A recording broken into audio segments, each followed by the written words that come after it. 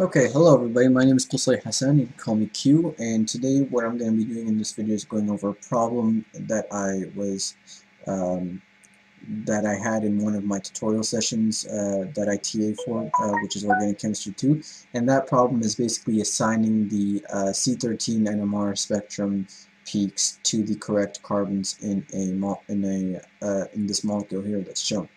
So the way I like to work through these problems is I like to work from the outside towards the inwards, because usually in the middle of the spectrum those peaks are the hardest to assign, whereas the outside of the spectrum is a lot more easier to assign. So I like to narrow my options before I go down the middle. So that's my preference. So we're going to start with peak A. Peak A is right over here. It's the most deshielded carbon, which means it has the least electron density around it.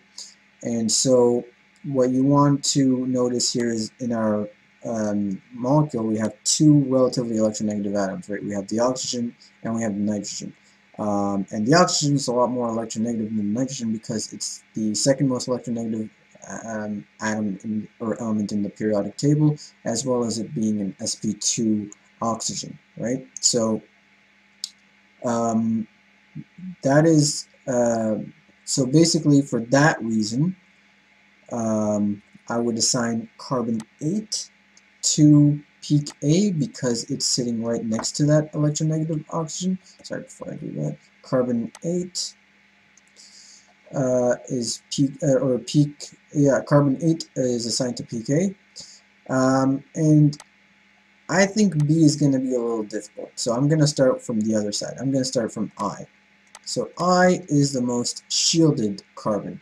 And usually the rule is the more protons are on the carbon, the more shielded it is, right? So let's look at all the CH3s that we have in the structure. We have one CH3 here, we have one CH3 here, and we have one CH3 here, right? Which is carbons 1, 3, and 9. Now, in determining between them which one is the most shielded, carbon 9 is still next to this electronegative oxygen, so I wouldn't give it that assignment. Carbon 3 is right next to the nitrogen, whereas carbon 1 is one step away from the nitrogen. It's separated with this CH2. And so for that reason, what I would do is I would assign peak I to carbon 1. Now let's go to peak H, which is the second most shielded atom, and I would assign that to carbon 9 because it is more it's not attached directly to the oxygen, right? Whereas this CH3 is attached directly to nitrogen, right? This carbon is actually, if you notice, is attached to this slightly positive carbon here, and so it actually won't lose a lot of electron density. And so for that reason, peak H, I would give it to carbon 9. Now for peak G, I would go to carbon 1, or sorry, carbon 2, F, that's F, G is 3. Yeah, no, sorry, for G, sorry, I'm still getting used to this. Let me erase this. For peak G, I would go with carbon number 3 because that's the only CH3 left, right? So that's peak G, and then peak F is the next one, and that one is a little difficult, but if you look at it, there's between the rest of the carbons, most of them are on the actually all of them are on the benzene, right? We've assigned 1, 3, and 9. There's still carbon 2, which is a CH2, but the rest of the carbons 4, 5, 6, and 7 are on the benzene, and they don't have any CH2s, right? Whereas carbon 2 does. So because carbon 2 is the only CH2, that will be assigned to peak F. Now these 4 here are the toughest because these 4 peaks here represent carbons in the benzene. And so how do we solve that? Well, let me just actually erase the structure first, and I'm going to just redraw it using resonance structures to demonstrate how to assign these. Okay, so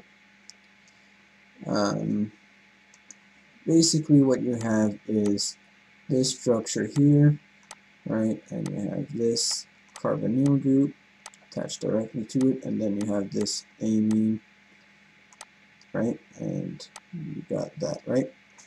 So that's it, right? Now, what you have to figure out now is which electron group is electron withdrawing, or which benzene substituent, sorry, is electron withdrawing, and which benzene substituent is electron donating. Now, you want to review the benzene chapter for that, but I'll just give you guys a quick hint here. This carbonyl group is electron withdrawing,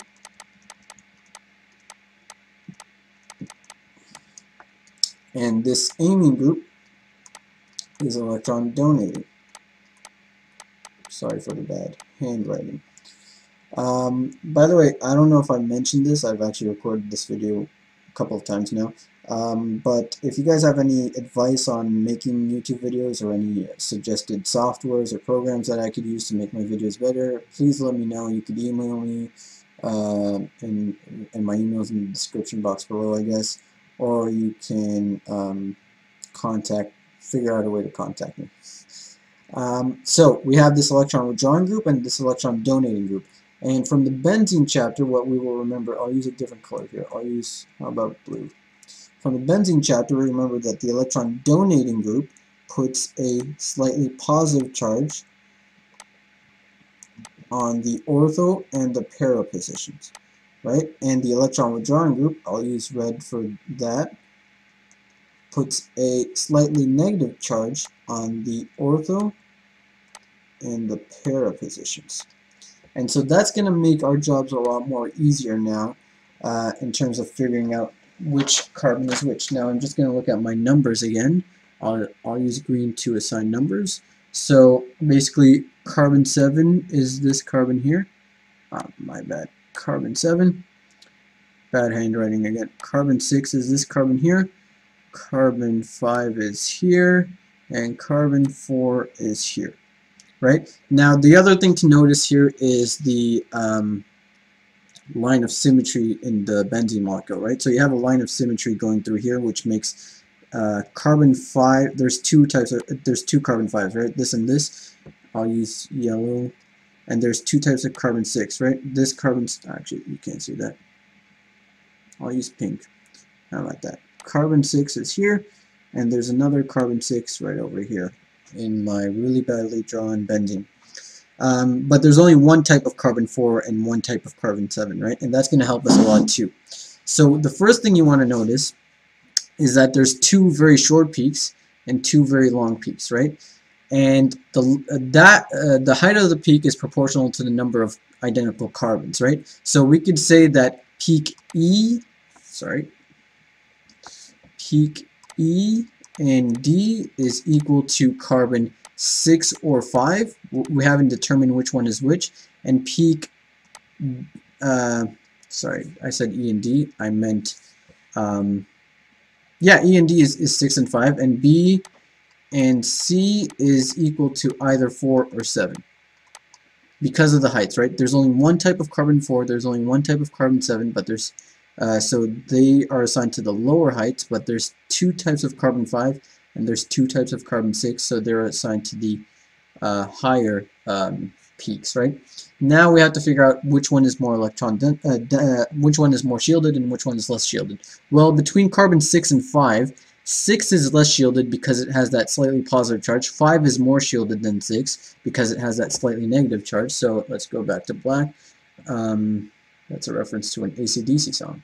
And so we'll say E, which is more shielded than D, is going to be given to carbon 5, and D, which is less shielded than E, is going to be given to carbon 6 because carbon 6 has that slightly positive charge. And using the same logic, we will assign B and C. So B is less shielded, and so that will be given to carbon 4 because it has that slightly positive charge on it. And C is more shielded, so that will be given to carbon 7. And that way, we have assigned each and every carbon to a peak in the spectrum. And so I hope that helped.